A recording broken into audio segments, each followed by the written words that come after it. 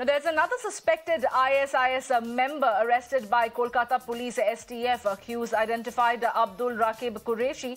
One mobile phone, one pen drive and other incriminating articles have recovered from him. He was arrested from Madhya Pradesh and brought to Kolkata in a transit. That is the big breaking news that we're getting you at this point in time, where another suspected ISIS member has been arrested by Kolkata Police STF. Accused have been identified as Abdul Raqib Qureshi.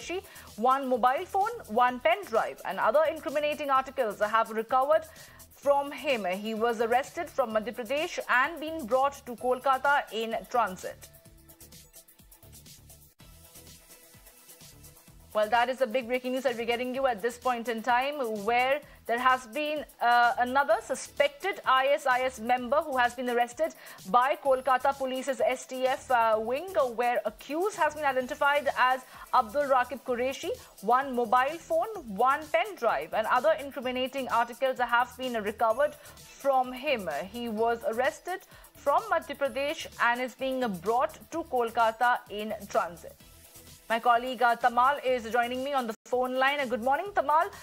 What do we know about this suspected ISIS member who has been arrested by the Kolkata Police STF? Take us through the details. What are the incriminating documents that has been seized from this particular person identified as Abdul Raqib Qureshi? Well, Samia, Abdul Raqib Qureshi is 33 years old and he's an ex-CB member. Now, his name came out in the course of the interrogation of the two suspected arrested ISIS members who were arrested last Friday by Kolkata STF. And Mohammed Saddam.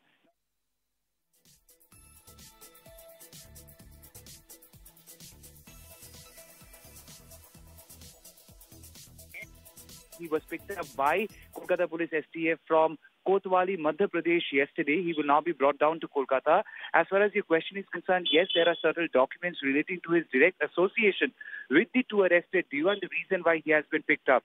Also, the antecedents he has, his crime records suggest that he had been an ex-CB member and had carried out operations which are not in the interest of the nation. And given the fact that there are direct links with the two arrested suspected ISI members, his role is also now under the scanner. Not to discount the fact that the previous two arrests of Saddam and Naseem had been so significant that NIA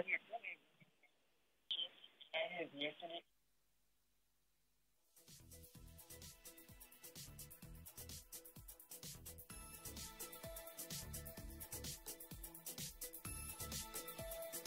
And we're getting you some